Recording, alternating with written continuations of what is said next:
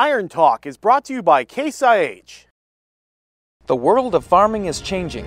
From the power and versatility of Steiger and Magnum tractors to the legendary reliability of axial flow combines, Case IH can help you be ready. To learn more, visit caseih.com/be ready.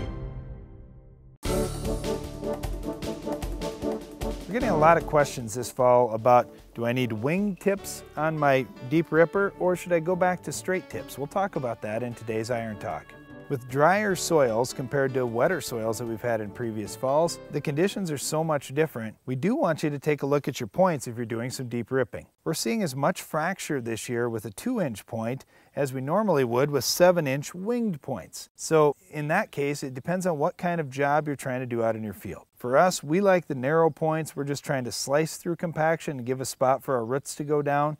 If you want to have everything black in your field, you may consider using the wing tips, but here's what we're seeing this year. I think we may have a seed bed that's going to be too soft out there for us to drive through. We're creating too much disturbance through this rock hard soil with the winged points. In many cases, we're advising guys, go back to that narrow point, take the wings off for this fall, and you'll do just as much work as you normally have been doing with winged points in the wetter conditions. That's all for today's Iron Talk, and now back to the show.